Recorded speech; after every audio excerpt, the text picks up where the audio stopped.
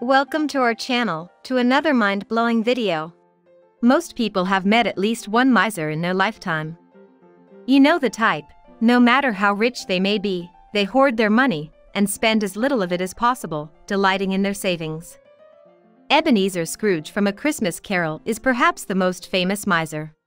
Some other famous Scrooges came from relatively modest means, like old Ebenezer, but the vast majority of them were insanely wealthy and wanted to stay that way. Some famous misers blackmailed their friends for free meals, ate rotten garbage, scammed free clinics, and even forced their house guests to use pay phones that they installed in their mansions, anything they could do to not spend 1 cent more than absolutely necessary. Here are top 11 of famous misers and how they lived. Number 11. Ingvar Kamprad. Born in 1926, Kamprad is the Swedish billionaire founder of IKEA. The founder of one of the world's most popular cheap furniture stores is about as cheap as a Billy bookcase.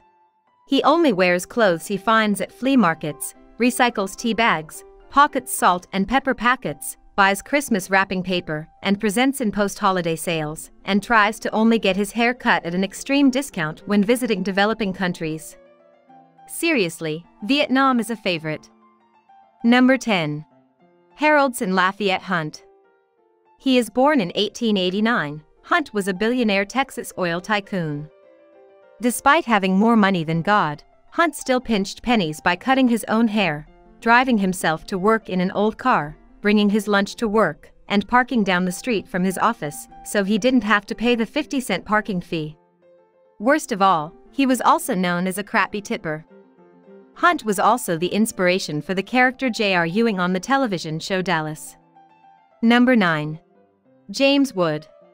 Born in 1756, Wood was a wealthy banker and famous miser, known as the Gloucester Miser. It's hard to say how many of the stories about Jemmy were actually true because the man was an absolute legend. Allegedly, he would walk around the docks waiting for ships carrying coal to come in so he could snatch pieces that fell to the ground. Like many misers, Wood wore ragged clothes and didn't like paying for transportation. One famous story claims that he once hitched a long-distance ride with a hearse, riding where the body would normally go. Number 8. John Camden Neild. He was born in 1780. Englishman Neild was a landlord and notorious miser famous for leaving all of his property to Queen Victoria.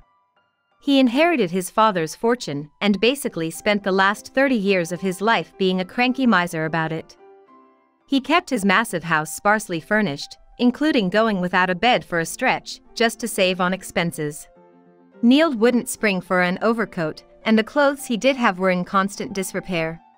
He had tenants on his vast estates in Buckinghamshire, but refused to repair their homes when needed. John even neglected a church on one of his properties, choosing to stuff the cracks with cotton rather than have them properly repaired. Number 7. Wellington R. Burt. Born in 1831, Burt was an American lumber baron that was one of the wealthiest men in the country in the early 1900s. He wasn't particularly miserly in his day-to-day life, but he did famously include a spite clause in his will that kept all of his children and grandchildren from inheriting his $100 million fortune. The clause stipulated that no money would be doled out until 21 years after his last grandchild died. This ultimately meant that only 12 of his many descendants ever received the bulk of his money as he intended, and they didn't get it until 2011, 92 years after he died. Why did Burt withhold his fortune? No one knows for sure, but family feuds are said to be the likeliest cause. Number 6. Hetty Green. Born in 1834, she was an American businesswoman known as the Witch of Wall Street, who was likely the richest woman in the world when she died. A lot of tall tales have been told about Green's miserly ways, most famously that her son's leg had to amputated because she didn't want to pay the bill. But there are quite a few true stories of her extreme frugality. Despite being insanely wealthy, she did try to use free clinics under a false name. She also lived in cheap apartments and rooming houses to save money, and was notorious for haggling with waiters. Number 5. J. Paul Getty. He was born in 1892. Getty was American billionaire oilman and famous collector of art and antiquities. He famously refused to pay a ransom to his grandson's kidnappers, even after they cut off the kid's ear and mailed it to a newspaper office. He eventually gave in and loaned his son the money to pay the ransom, but forced him to pay it back with interest. Getty later defended himself, saying that giving in to the initial demands would have placed his 14 other grandchildren at risk. A far more hilarious case of miserly behavior was the payphone he had installed in his London mansion so his guests wouldn't rack up his phone bill. Number 4. Daniel Ludwig. Born in 1897, Ludwig was a reclusive American billionaire shipping magnate. He was so reclusive that he was known as the Invisible Billionaire, but quite a few stories about his miserly ways emerged toward the end of his life. Most notoriously, he fired a tanker captain because he wasted a paper clip on a 2-page letter.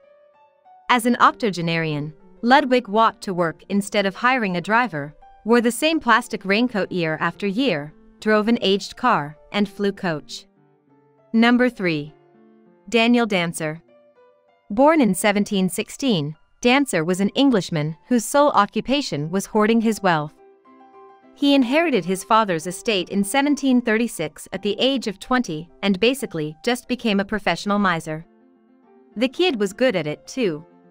Dancer made his sister his housekeeper, forcing her to cook partially decomposed animals he found in the wild. He never bathed or washed his clothes. He was an especially paranoid and cruel miser. To avoid the possibility of getting sued by his neighbors, he knocked his beloved pet dog's teeth out so it wouldn't eat their livestock. Number 2. John Elwes. He was born in 1714. Elwes was a member of Parliament in Great Britain and is widely considered to be an inspiration for the character of Ebenezer Scrooge in Dickens's A Christmas Carol. Thanks to an inheritance, he was fabulously wealthy, but acted like Ebenezer Scrooge. He went to bed at sundown to avoid buying candles. Because he dressed in filthy rags instead of buying new clothes, people confused him for a beggar and gave him coins in the street. Most disgustingly, Elwes ate food so maggot-ridden it walked about his plate. Number 1.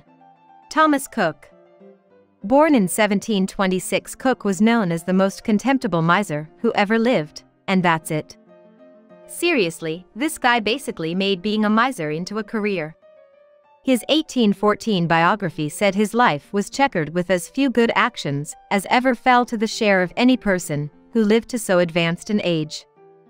Cook was a world-class bastard. He tricked his wife, a wealthy brewer's widow, into marrying him, and then ended up inadvertently starving her to death because he was so stingy. As a widower, Cook ate for free by visiting his friends at dinner time and reminding them that his will was a work in progress. When he was sick or injured, he would dress himself in rags in hopes that the doctor would take pity on him. He basically didn't work a day in his life, but was still worth $700,000 when he died. Thank you for spending some time with us. If you would like to support us, make sure to like the video and subscribe our channel so you will never miss another video. See you next time.